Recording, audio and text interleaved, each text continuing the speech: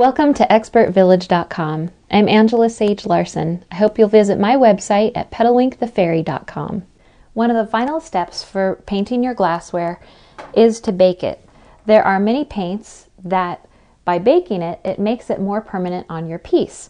You're going to want to check the directions on the back of the paint, but always, no matter what the directions, put your glass in a cold oven. It's important that the temperature inside the oven and the temperature of the glass always stay the same, and that way your glass will never crack. Once you've put it in the cold oven, just a regular kitchen oven, and you'll want to make sure that it's fairly well ventilated. You might want to open a window or turn on a fan. Once it's in the cold oven, then you'll turn on the temperature. Now this particular brand likes it at 325 for about a half an hour.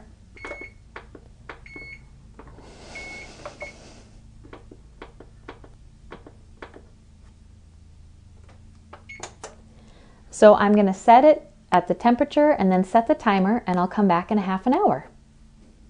Now that your piece has been in the oven for the specified amount of time, you're going to want to let your piece cool, because remember, you always want the glass the same temperature as the air so that it doesn't crack. And thinking about that, notice how the glass is not near the elements inside the oven. You don't want it too close to the upper elements or to the lower elements. Now the piece is room temperature and I can take it out. And now it's just a little bit more permanent now that it's been baked.